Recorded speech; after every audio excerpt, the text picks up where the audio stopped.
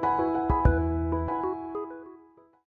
everyone, here is Georgia and I'd like to thank you for your interest in our Reconstructor software. In today's video, we will have a look on how to import, process, register and get your point cloud ready to work as quick as possible. So let's get started. The functions to import, process and register the point cloud data are grouped in the LineUp toolbox bar. Reconstructor supports several data implementation, point cloud, meshes, IFC models, polylines and list of points. You can import the data in different ways, but the one I like most is the drag and drop. Select the clouds you want to import, drag them into the Reconstructor workspace, and the scan processing wizard appears. You can select how many files as you like. Just remind not to overstress your computer, as always happens. The wizard will follow you through the processing workflow that is composed by different steps. The first one, fixed as default, is the raw data import. The other three following steps are optional and can be run upon request. The preprocessing applies a set of filters, algorithm, to all the scans in order to automatically clean up the clouds, deleting points or extracting information, later used in the registration process. The automatic pre-registration moves a set of scans close to each other, and it works in two main ways: by targets or without using any target. That is commonly the most used one.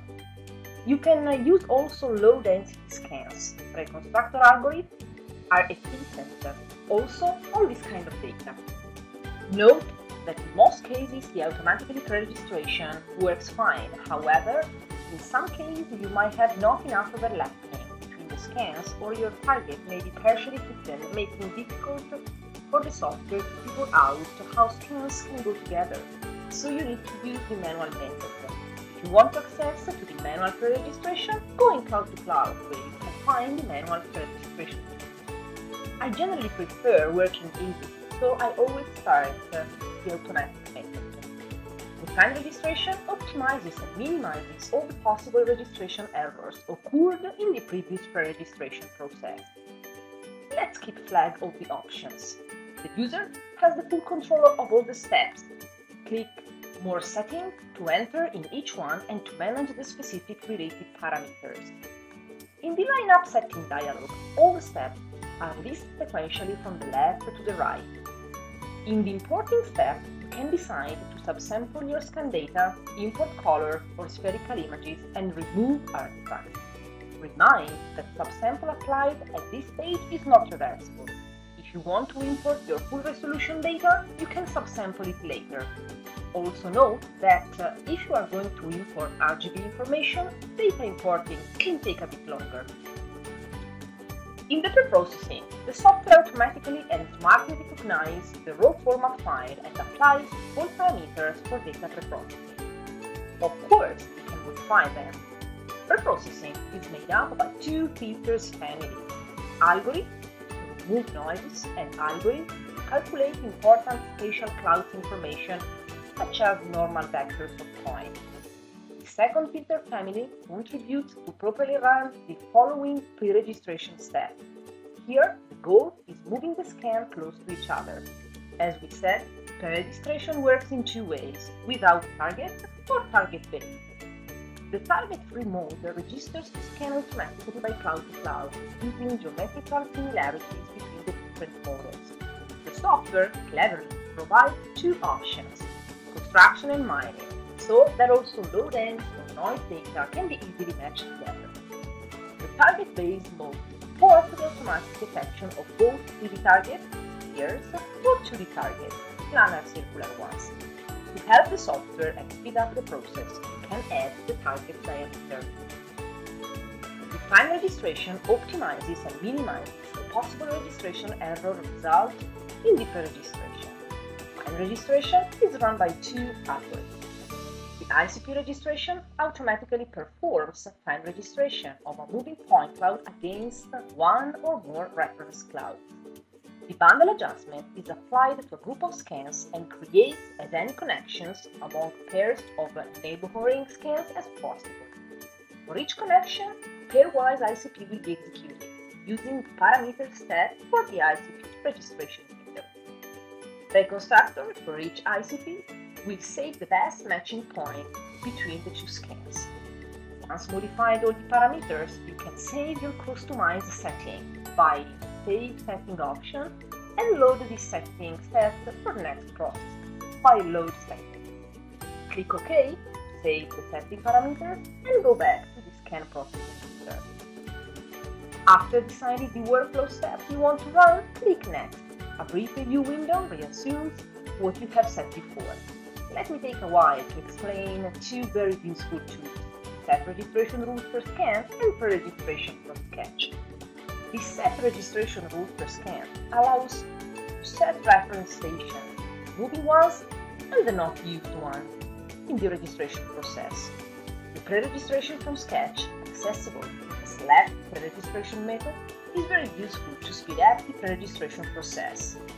If, during the on-site survey, you have used a sketch of scan's location, you can check and control the pre-registration from the sketch.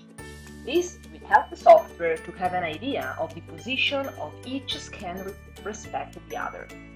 Move on clicking Next, and the software will show you the final summary of the process that will be run, listing some important selected options.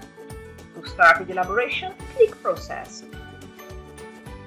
The software will run the first two steps, importing raw data and pre-processing automatically. Once finished the pre-registration step, the software will ask you to check the pre-registration results. You can check how pairs of scans have been matched up to each other and evaluate the quality of the registration. To quick and smartly see how the route alignments look like, you can use different views options. Set the one you prefer in the predefined views drop-down list that you find in the toolbar on the upper right side of your screen. The views I like most are the slice view, that's vertical, and the horizontal slice one. By these dynamic views, you can do a deep detailed analysis of the registration. To better visualize the scans, you can change the display background color, accessible in Display and Navigation option.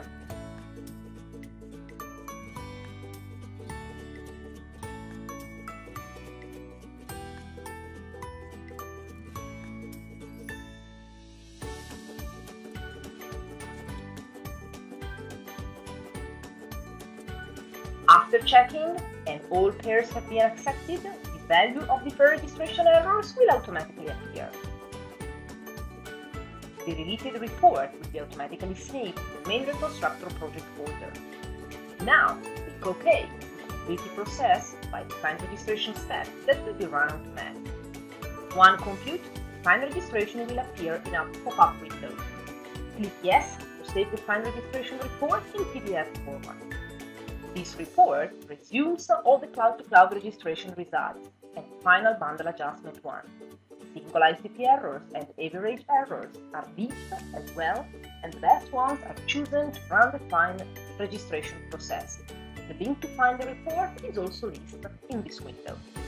Another way to find the report is selecting any object listed in the project window, right mouse button and open containing folder. Select Results and then Report to find the PDF report of the Find registration. Once registered, you can also reference your project. Don't miss the video. In today's video, you would have everything you need to get started using Reconstructor. I'd like to thank you for taking your time to watch today, and as always, I look forward to seeing you next time.